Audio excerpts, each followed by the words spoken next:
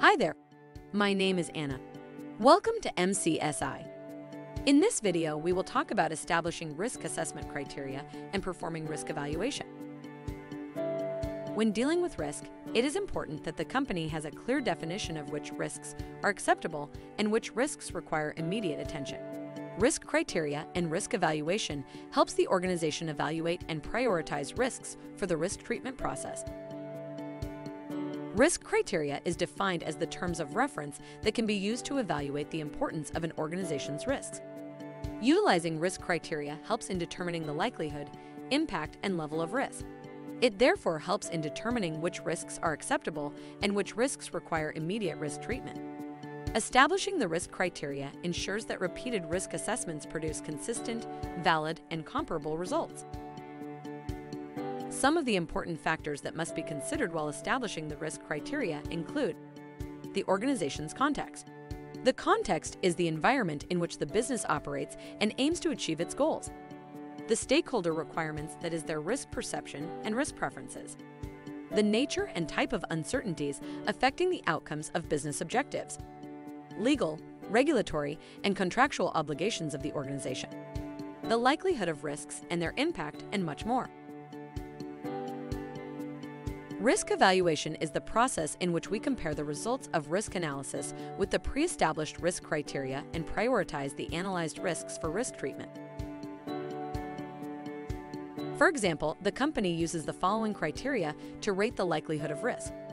The risk will have a likelihood score of 1 when the threat will never occur. A likelihood score of 2 is assigned when the threat is not expected to occur. The risk will have a likelihood score of 3 when the threat might occur occasionally. A likelihood score of 4 is assigned when the threat will probably occur. And finally, the risk will have a likelihood score of 5 when the threat will occur undoubtedly. It uses the following criteria to rate the impact of risk. The risk impact will have a score of 1 when it has little to no effect. A score of 2 is assigned when the risk causes localized or minimal damage. The risk impact will have a score of 3 when it causes major damage or impact.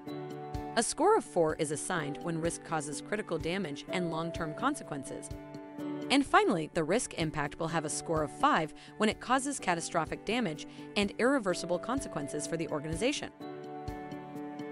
The risk criteria states that the risk is calculated by multiplying the likelihood with the impact. This 5x5 risk matrix is used to assign ratings to risk. All the risks having a score of 1 to 3 are rated as low.